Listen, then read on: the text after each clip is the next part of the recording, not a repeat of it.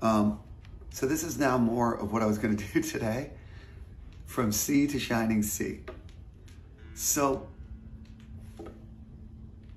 I'm going to now go a little bit guitar centric for you guitar players, but I do believe that what I'm going to teach you can be applied to any instrument. So guitar is a very wacky instrument because of the B string. The problem with guitars, okay, a piano is a beautifully logical instrument. The left side is low, the right side is high. When you go left, you go low. When you go right, you go high. When you look at a chord, you can see the intervals, and it makes sense. It makes logical sense. It's a cut and paste instrument. A 3-note chord, when you move it to the right, if it's in C, then it's in D. It's always the same distance. Guitar, not true. Most guitar players don't really even know what notes they're playing. They kind of learn some shapes, right? And off they went to town, off to the races, which is fine. You know, if you can make music with this thing, great. But there's an easy way to get past that.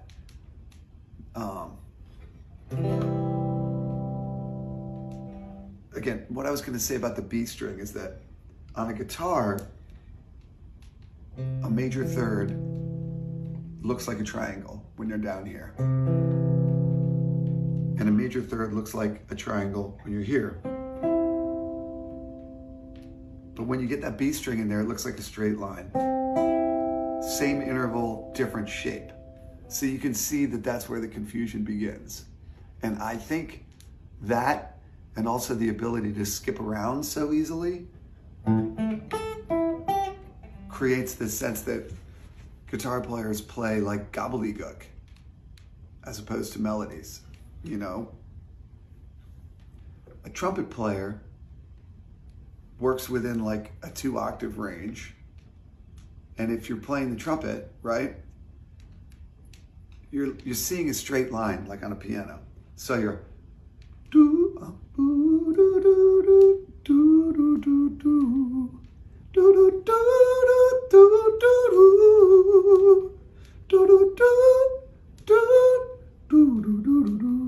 You're seeing a straight line where you're jumping for the high note and you're back.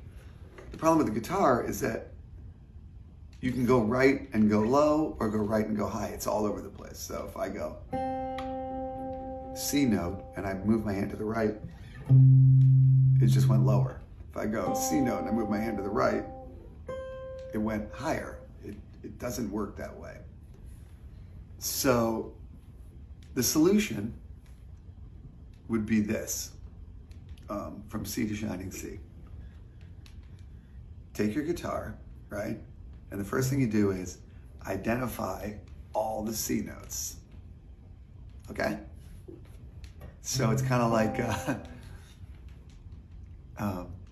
The Sound of Music. Let's start at the very beginning. It's a very fine place to start. Do, a dear, a female dear. Find the C note, start at the very beginning. Even this, you'd be surprised how many guitar players don't know where all the C notes are on their guitar. So this is a C on the 3rd fret. This is a C on the B string. So A string, 3rd fret, C. And I'm gonna count them. Well, you can just look at the videos where they are. 1, 2, 3, 4, 5, 6, 7, 8, 9, 10, 11. I skipped one. 1, 2, 3, 4, 5, 6, 7, 8, 9, 10, 11, 12. There you go. So there's 12 C's on a guitar if your guitar goes to 22 frets. That's like the first discovery for today. So instead of learning kind of random shapes on the guitar, like, oh, you know, I play in this position when I'm in C. I always go to here. The trick would be, the C to shining C trick is take 2 of the C's, right? And connect them with a major scale. Now, a major scale, if you don't know, is whole step, half step, whole step, whole step, half step. I'm worried that it's already starting to feel more complicated than I want it to be. And the easier way to think of that is, we all kind of know what a major scale is. A major scale is do, re, mi, fa, sol, la, ti, do. So your job, your journey of discovery, and this is for all levels of guitar player. I'm guessing that there are advanced guitar players that actually have never done this and would find some holes in their playing. So this is for everybody, beginner or advanced. Take all the C's on your guitar and connect them with a major scale. Then go back down. And you can do an arpeggio and play a chord. Okay? So that's connecting C1 and C2.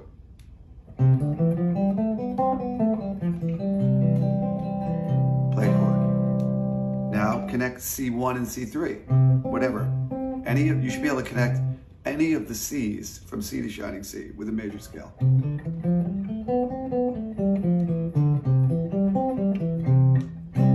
Then these.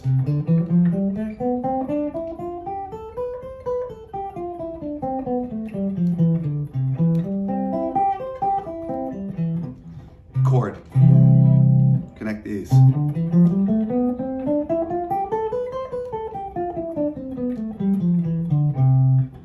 Chord.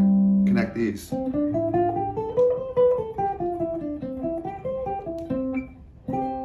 Then connect these.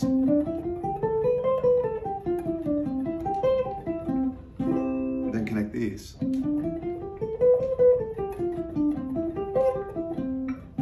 Then connect these.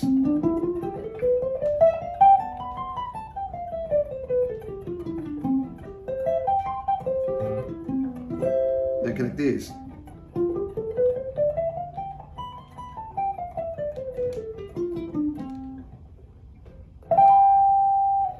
And a chord.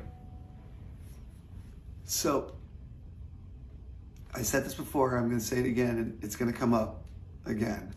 There's only 3 chords. You're a third of the way there. There's only 3 chords. Major, minor, and dominant. For those of you who are running to your keyboards to start screaming at me, what are you talking about? What about an augmented chord? An augmented chord is a dominant chord with a sharp 5. It's a sound, and it has a function, but it functions as a dominant chord. What about a major 6-9? That's a major chord with the 6th and the 9th. So all those other numbers and stuff are just sounds and colors. They're beautiful sounds and colors, and they're my favorite sounds and colors. But this is where I start thinking people make this stuff too complex. It's not complex. There's the happy chord, the sad chord, minor, and the I'm leading you someplace chord, dominant. Back home. So we're gonna come back to that. But now let's get back to our scales, C to shining C.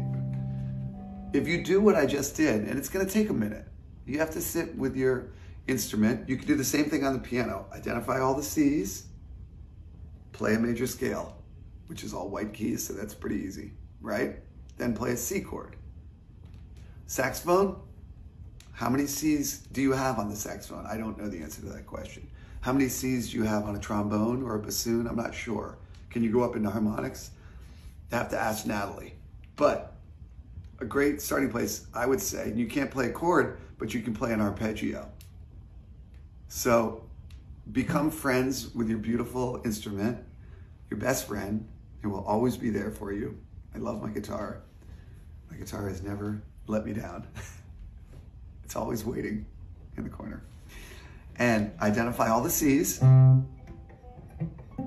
and then fill it in with a chord, within the scale.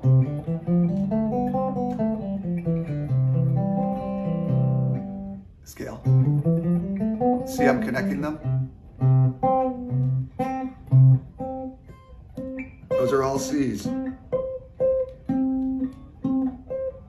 So the first thing to do, identify the C's, connect them with a scale, and then a chord.